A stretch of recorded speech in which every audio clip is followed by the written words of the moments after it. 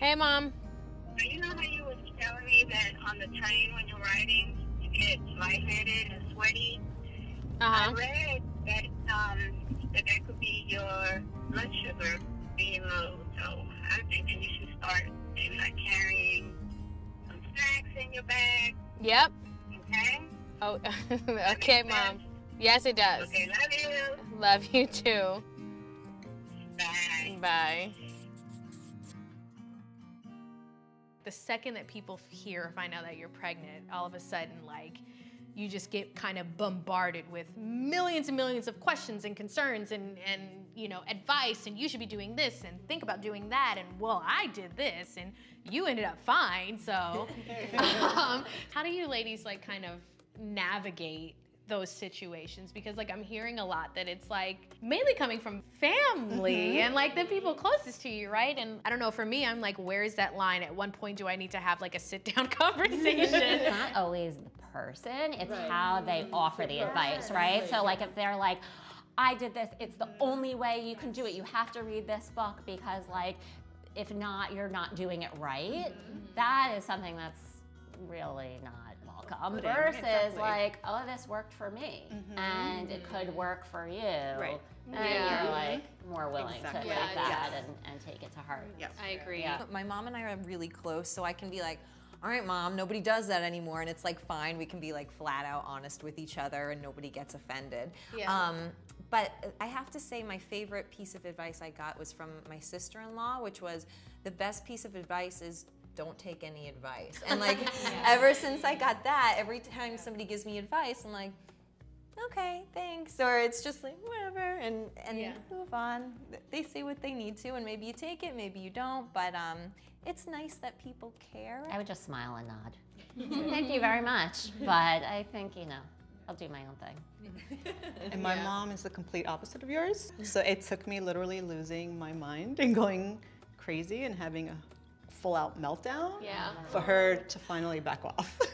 Yes. Oh, I've definitely have meltdowns, but with my husband, because he's the only one that knew for a long time. But I feel like it was because he was micromanaging my diet. He was like policing how much sugar I had, and I was just like, No.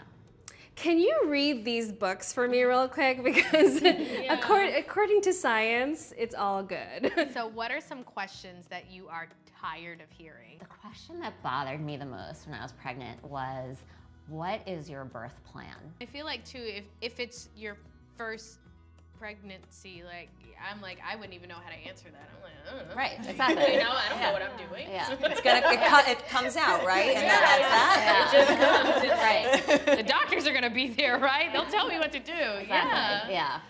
Are you gonna have a doula, a midwife, you know, like all of those questions, which are valid and interesting and everyone's personal decision, but Yeah, I'm not gonna tell you. talk about it. Yeah. And if you had one, why would you tell them? Yeah. What about you? I don't think I've ever had anyone ask me how I'm feeling. Stop. No, I'm How serious. are you feeling?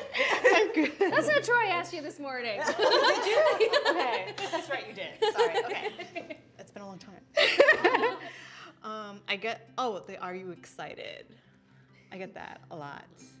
Or, oh my God, are you pregnant? No. And then I keep walking. No.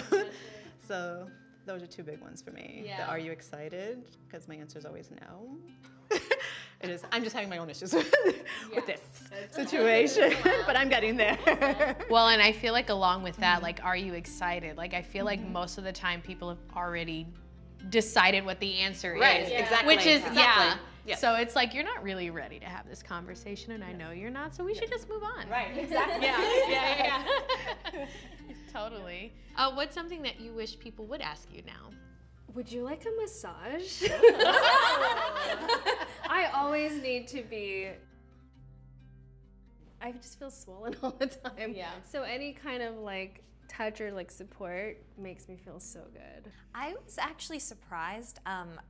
I thought I'd get more questions like about my baby and the future of my baby, but I've been getting a lot of questions just about like me, and I like that because I'm like, this is about me right now, because it's gonna be about him in like a few months, and like me.